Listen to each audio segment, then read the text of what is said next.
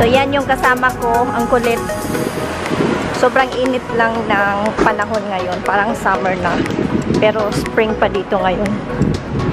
So, dyan tayo pupunta. Yung malaking building na yan na may nakasulat na美麗人生. Dalhin ko kayo doon. So, yan yung building. And, let's go.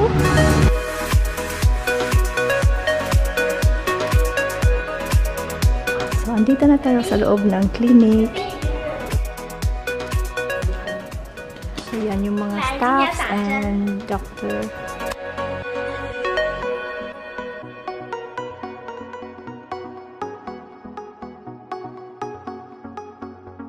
So, yan guys, meron siyang TV.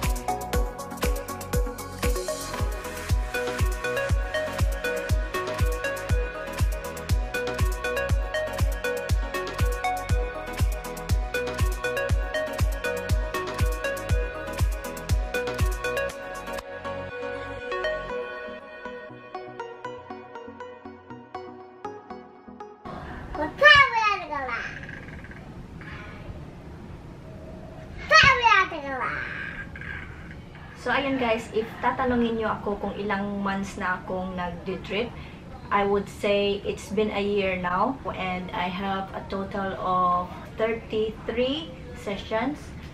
So, last year na ako nag-start around March. And dito rin ako nagpapa-laser ng aking face. Pero, masasabi ko lang na not all hiyang ni Juan A is hiyang din kay Juan B.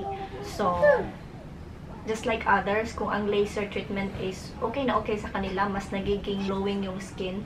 Sa akin naman, after ng laser is nagkaka-pimples ako. So, ayun yung naging problem ko. After ng aking laser treatment, mas lumalabas na yung mga pimples ko compare dati na wala talaga akong pimples. Kahit hindi ako mag-makeup, okay lang kasi wala talaga akong pimples dati. Regarding naman sa drip, hindi ko talaga masasabi na pumuputi talaga ako. Siguro na-maintain yung complexion na hindi ako madaling mangitim. Yung skin type ko kasi guys is mas marami ang melanin. So, mabibilad lang ako ng araw, ganun na ako kadaling mangingitim. So, siguro mas na ano lang siya, mas na control na hindi madaling mangitim. Pero kung sasabihin mo na pumuti ba ako kagaya ng papel, hindi ko masasabi talaga. Gaya ng ibang vloggers na sabi nila ilang drip lang daw, 5 times, mga ganun, pumuputi na sila. Hindi ko talaga maano kung anong ginawa nila doon. Or if behind that drip sessions, meron pa silang mga iniinom or ibang mga ginagawa. We don't know. So, sa akin lang, kung sa akin, ibibase ko lang sa drip lang talaga. So, hanggang ganito lang talaga yung naging na-maintain lang, pero hindi talaga ako pumuti ng bonggang-bongga na parang papel. So, ang sabi kasi ng nurse dito na kung puputi ka, hanggang kung gaano lang kaputi yung inner mo, yung puti na hindi nabibilad ng araw, hanggang dun lang talaga yung magiging pagkaputi mo. So, ayan yung skin ko na palaging naaarawan, tapos sa loob naman, ganyan.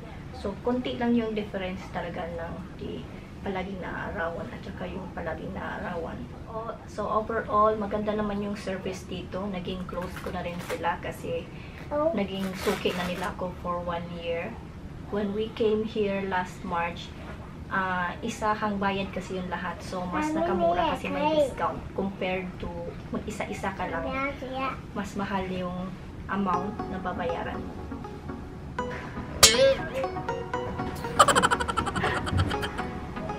Alam mo yung kung ganun kakulit yung kasama mo, tapos gusto mo sanang magpahinga, pero hindi ka makaupo ng maayos.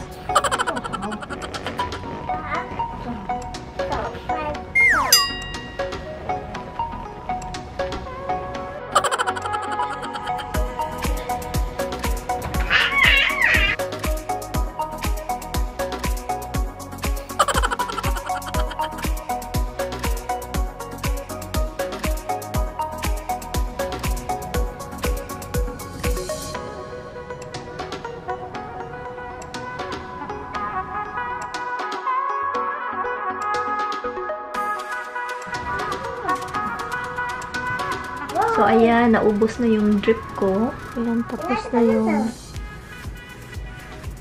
bisyo ko. So, uuwi na ako. Ayan, prepare na ako.